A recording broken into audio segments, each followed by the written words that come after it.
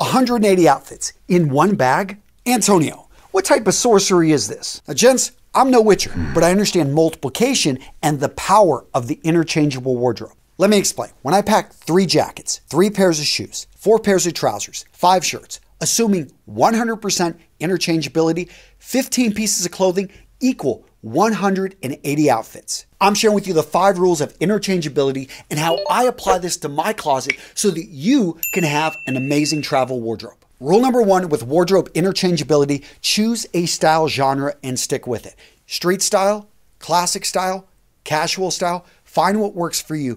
The key of the interchangeable wardrobe is you want as many things to work, as many of your jackets to work with your trousers, as many of your shirts to work with your shoes. All of this should go together, and if you start mixing up the genres, it's much more difficult for things to match. Rule number 2, keep it simple. So when it comes to color, go for the classic colors. When it comes to the items, choose the staples, the items that have been around for decades. Why? Because again, you want everything to work with everything else. When it comes to colors, black, blue, white, gray, brown. Great colors to start your foundation with. When it comes to the staple items, you want to choose shoes, yes, that have been around the style. We've seen it many times. Point being is you're going with something that's going to work with everything else in your wardrobe. Rule number 3, choose color themes for the various parts of your wardrobe. So when it comes to shoes, instead of going for a brown and a black, instead stick with brown and go with variations of that brown. And by sticking with that, all of a sudden, guess what? You don't really have to change up the belt. For me, when it comes to jackets, I love blues and greens. When it comes to my trousers, I'm gonna go with tans, variations of brown and grays. When it comes to my shirts, blues and whites. By choosing themes, what happens here is all of a sudden you're able to make it so it's much easier to match things. Rule number 4, leverage texture and pattern to go back and break rule number 3. Now, rule number 3 is there so that you don't look too matchy-matchy, but I understand some of you guys want to wear a blue jacket with blue jeans and you think the combination looks great. I agree, and it looks great because we see a difference in texture. With those blue jeans, that denim, it has a very different texture than that jacket that maybe is made from wool, has maybe a speckled pattern to it. Use pattern, use texture to change it up and to be able to wear combinations which, don't look too matchy-matchy. Rule number 5, for your big ticket items, jackets and shoes, you want to own less but spend more, go for better quality. And for your other items like shirts and even your trousers, you can own more of these, have fun, and experiment. Now, gents, as I'm packing this bag, I want to introduce you to the sponsor of today's video, Carl Friedrich. I've talked about this company before because they are making some of the most beautiful, handcrafted leather and travel products out there.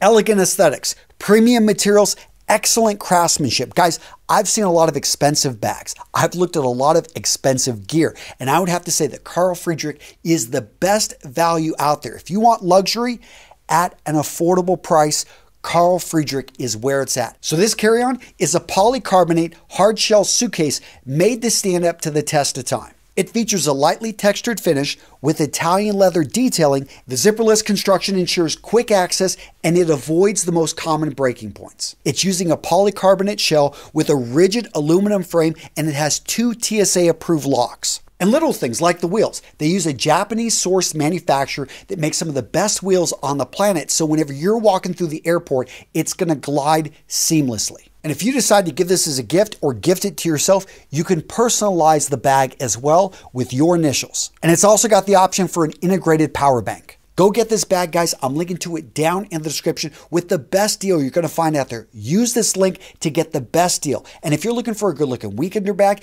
if you want a great looking briefcase, I've reviewed their products before. I truly believe they are some of the best products out there. An amazing company. I'm proud to support them. All right, Jen, so now I'm going to walk through my travel interchangeable wardrobe. And I'm going to talk about each of the items, why I choose them, what kind of my logic is here. So I'm a classic style type of guy. I wear a lot of sports jackets. I also occasionally wear suits, but really sports jackets for me are where it's at. I think that they're more interchangeable simply because any jacket can go with any trouser. This jacket right here, I absolutely love, and I love it because it is so easy to match. Now, when you zoom in on this jacket, what you're going to notice is the pattern, and that's something you should look for. Look at the variation in color. We've got black, we've got variations of blue. What this does, it makes it very easy to match with any of the shirts, any variation of blue, or even a dark navy, black, in whatever color shirt I want to go with, it's pretty much going to match with this. Next up, we've got this very handsome jacket in a dark green. Now, notice that herringbone pattern. Again, I'm leveraging pattern because most of my trousers are going to be tans. They are going to be grays. This is going to work perfectly. In addition, I don't have any shirts that are green, so I'm not going to have that matchy-matchy look. It's just a color that stands out, especially from the crowd. Now we've got this gray jacket, and I've talked about the power of gray before. Gray is a non-color. It's pretty much going to match anything, but this gray has specks of blue and red, and I love seeing things like that in a tweed jacket like this because that means that any red or blue that I wear in my shirts, maybe a dark brown with the trousers, or even in my shoes, it's actually going to pull it out and it's going to make it look amazing with that combination. Next up, let's talk about sweaters. So functionally, it works. It's wintertime, but what I love about sweaters is they're a very easy way to give a layering look and add a bit of depth and dimension to your overall image and style.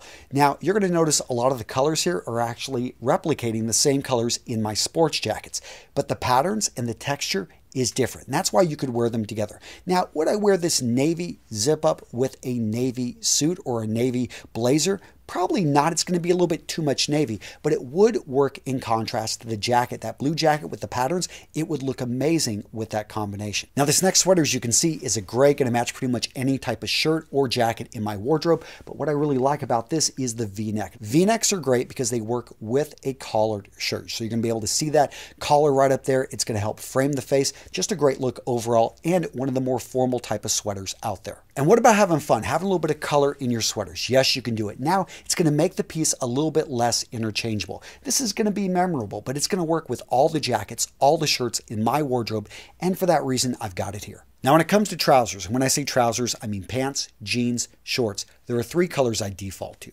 brown, blue, and gray. Variations of gray, variations of blue, and variations of brown. A lot of people don't know that khaki and tan all fall under browns, and I stick with these families because they're easy to match all of my jackets and all of my shirts. Now, when it comes to jeans, I've got a wide variety of jeans, but I like a dark jean. If you've watched any of my videos, you know I say this all the time. I just feel it will match. And notice the texture on the jeans. What I love about this, it'll work with any navy blue shirt, any navy blue jacket because the texture is different.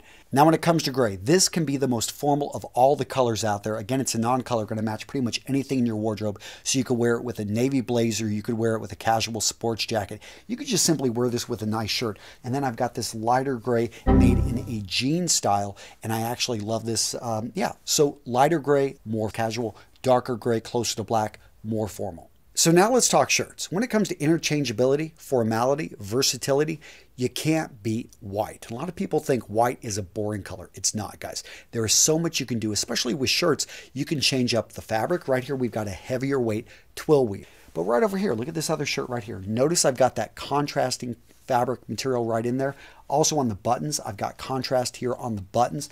Little things like that set it apart. In addition, this is a very lightweight poplin weave. And the beauty of white is that you can also dress it down. Right here, we've got white in a polo. This is going to be a great looking shirt that, yes, you could wear it with a sports jacket, which I have done with this shirt, and still feel comfortable, especially on a hot day.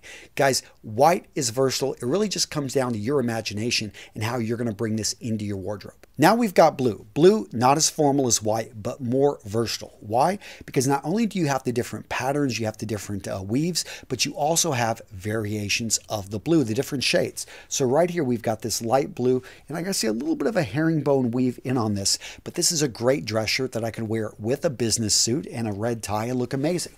Or if I wanted to go with something more casual, right here, you can see there's a pattern here, and it gives us this light blue appearance, even though it's two different threads sewn together.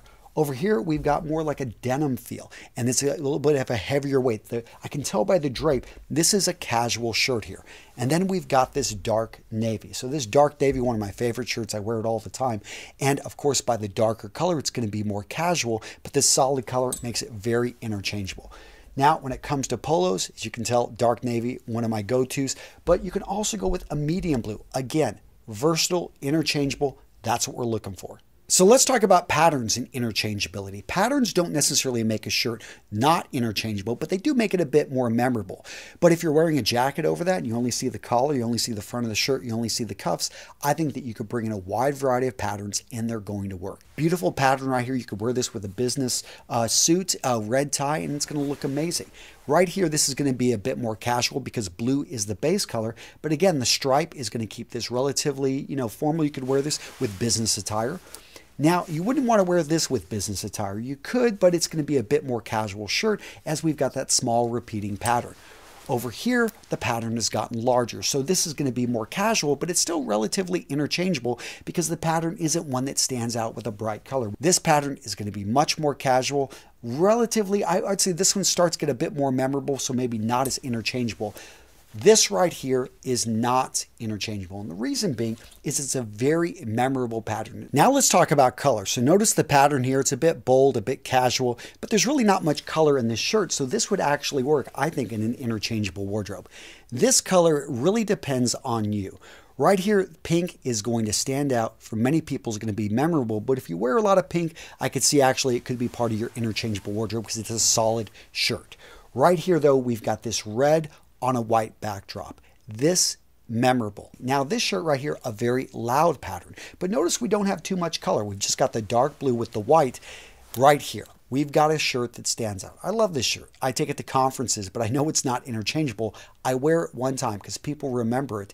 And again, it's a great option, but understand interchangeability and something loud like this, they usually don't go together. Now, when it comes to shoe interchangeability, I like it when you choose a particular color. You go with browns or you go with blacks. And I find that this is a personal preference, really depends on your skin tone and what you like. For me, I ended up going with brown, so the vast majority of shoes in my wardrobe are variations of brown. And let's talk about the importance of style when it comes to your footwear interchangeability. So if you've got a closet full of suits, a pair of boots like this are going to be too casual. A pair of boots like this, though, you'd be able to pull in. Me, I'm able to actually make both of these work in my interchangeable wardrobe. How? Well, I don't really have a whole lot of suits that I wear on a normal basis. I usually go towards the sports jacket and jean look. And jeans are a great transition piece because you can dress them up, you can dress them down. I can wear either pair of boots with my jeans. Another thing to watch out for, bright colors. When it comes to interchangeability of footwear, you can go with the right style, but if you've got a loud color, everyone's going to remember it. Again, if you really like it, go for it, but understand it's not going to be as interchangeable as a classic color in the same style. Now, when it comes to actually having fun with the style, going with something that's a little bit eye-catching, go with the muted colors, and that's when you can actually have a little bit more fun with the styles. Go with something with, if you had gone with contrasting colors, yes, would not be interchangeable, but this right here, yeah, I'd throw this into the interchangeable wardrobe. Now, moving on from those casual shoes, let's go to something a little bit dressier, but still incredibly comfortable. For me, when I'm traveling, I want something that I can slip on and off my feet. I love myself just a great pair of double monks or a pair of penny loafers. What I love about these, again, I don't have to do any tying, can slip them on and off. I can relax. They're incredibly comfortable. This one right here, we got a little bit of a burgundy. Over here, a medium brown. It's going to work with almost anything in my wardrobe. Now with brogues. These actually are just amazingly comfortable, but what I also love about them is they do bring a bit of style. So anytime, if you know about dress shoes, these are going to be more casual because they've got the holes, they've got the perforations right here on the leather. But overall, I just love the look. I think that they do a great job for a relatively simple outfit. They can bring a lot of style to it. And so for that reason, I do put them in my interchangeable wardrobe when I'm traveling. Now, this next set of shoes are going to be my more formal shoes, and I think for most guys, simply going with a black pair of Oxfords is going to be one of the most interchangeable pieces of footwear you can have in a wardrobe, especially if you're more towards classic style. But like I said, I'm not really a black shoe guy, so I have a little bit more fun. In addition, I know how to push the envelope. So right here, I've got another pair of Oxfords, but I've got a bit of contrast right here in the leather, just a bit. It's not a high contrast, and that's how I'm able to get away and actually keep these relatively formal. I've got another pair right here. They really don't have much to them except for right here on the toe. They've got this medallion, basically a little bit of a broguing right here. It doesn't make them really that much casual, and that solid overall look with a little bit of Oxford, it's just a great look. Now let me show you how all of this fits into my bag. So when I pack my carry-on, I'm normally trying to figure out exactly where to place the shoes. Putting in the largest items first, I find, is just going to make it easier simply to pack it.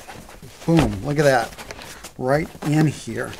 Looks like right now I'm just going to be able maybe to get my sweatshirt.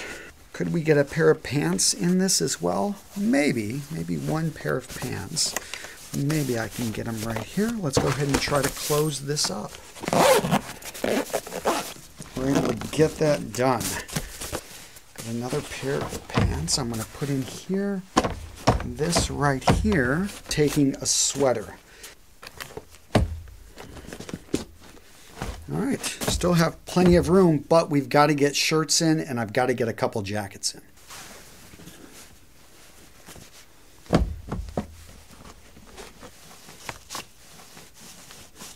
All right, so you'll see we still have a bit of room right here, and I'll show you how I put my shirts in. All right, Jen, so one little hack I want to share with you is I put all my light colored shirts within my dark colored shirts here. And the reason I'm doing that is I'm wanting to make sure that I don't get any stains. Wrinkles I'm not too worried about. I'm going to actually take all of these shirts out as soon as I arrive at my destination and iron them and press my suits as well. But it's the collars that I'm most concerned about. In addition, I don't want to get any of my white shirts dirty because I'm not going to be able to launder when I'm on the road. All right, so let's see how this goes in. Oh, a little bit closer than I expected it to be, but still, boom, look at that. All right.